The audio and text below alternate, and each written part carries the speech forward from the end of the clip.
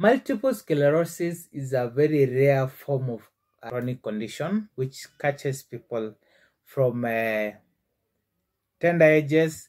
It can develop from teenagers up to old people. Today I want to talk about how this thing started, and I will be very open with you, and I will just go straight into the details and explain to you bit by bit what happened, that is in the early stages of this problem. Now, let me take you back. Rewind back to 2007. I know most Kenyans can relate to 2007 because that was the year when we had the infamous, or rather the unfortunate bit of post-election violence. I still believe it is the most stupid thing which Kenyans have ever done. I was in Nakuru. I was a class 8 at Nakuru Elite Education Center. My classmates, starting with the favorite, Teddy. Teddy, one day I hope we'll meet in life. And there was Vincent, there was Michelle, there was Christine, there was Joy Naliaka. There were several people. They were my friends. If you guys, that's a shout out. If you see this video, you can talk. We can link up and know how you are doing. So 2007, that is when I was in class 8. I was a very talkative person. But unfortunately, in this line of the story, it shows a different thing because I had just started changing process. So it was on a Sunday morning, and I was supposed to go to church with our big brother. When I was closing the door, he told me, "Can you please smile?" Fortunately, I was not able to smile. So that was the beginning of my troubles. We stopped going to church, and we decided that it is time we go to the hospital. We left the house and went to the hospital. In the hospital, what happened is that the diagnosis was very shoddy. I might never ever forget that diagnosis, because I remember the neurologist said, "This is a young man, this is a teenager, he'll be okay. So let us just give him a small prescription, as well as some instructions on what to be doing to cover his physio." So I was told to be chewing at all times. Like, I don't know whether you know how a cow chews cud. So that is how I was chewing. I was chewing every time and hoping that I would recover. So I started chewing. For the next a month or so, I was chewing. But unfortunately, this thing was not going away. It was deteriorating. It was getting worse and worse as time went by. So what happened is that I was taken to Nairobi. That is Mr. Masao called his elder brother and told him, I think Kasioka, that is me now, has a problem and he needs to see a physician as soon as possible. So I come to Nairobi hospital. I think it's in Nairobi Parklands, that area. I'm not quite conversant. So I come to Aga Khan, and I'm made to see as another neurologist, whom I will not disclose his name. And unfortunately, or fortunately, or I don't know how I'll call it, he prescribed the same thing, that this is a teenager. You should just take, what do you call them? You should just take physio classes, that is physio exercises for the facial muscles. So he prescribed chewing for me, and I started chewing. Chewing, of course I chewed. It was enjoyable for me. I was in class 8. So you can imagine I was in school and I am being told that I am free to chew. So I started chewing. I chewed quite well. I was very happy and very glad. So I enjoyed the exercise. So fast forward, come towards the end of class 8. I think towards the end of class 8. After chewing for some time, these problems started getting away. But I have come to realize it was not getting away. It was just hibernating. I'm not blaming the hospital, but I'm not blaming anyone actually. Actually, I blame myself. So fast forward now where we are today. The reasons, or rather the takeaways which I've got from this entire MS, or rather multiple sclerosis story, are one, a teenager. You should always observe your teenager. When they are growing, you should be with them, you should view them. Observe your teenager, because secrets and teenagers, same WhatsApp group. Because a teenager, when you're a teenager, you're usually ashamed of yourself, ashamed of saying some things, even scratching yourselves in the buttocks in front of big people is usually a shame. So what I would tell parents, guardians, big brothers, big cousins, big whatever, as in you're just responsible for your teenager.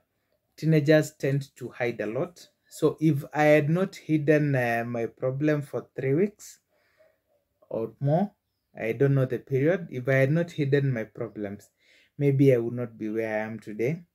And also something else which I have learned is that always give a listening ear to your teenagers. I am a young parent, but one thing I know is that I should not be too tough on my child, because once you are too tough on your child, well, we grew up under very unclear circumstances, or rather very weird situations where we had to be beaten left, right, and center. But I think times have changed, and you should not be too tough on your children. So as life goes by, please be lenient and give those children, give those young ones, give those teenagers some time to express themselves. Because I have a theory, or rather I have a belief, that if something is pressing me, I'll talk about it.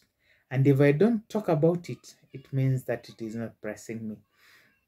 So these teenagers could be having issues, but if you talk to them about them, or rather if you give them the safe, quote unquote, safe environment, somewhere where they can bubble out, where they can ventilate, they can talk about things, it will be a better situation than when you are that tough parent.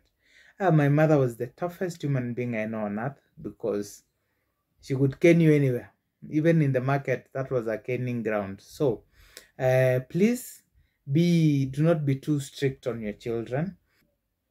And something else which I have also learned is that MS is preventable.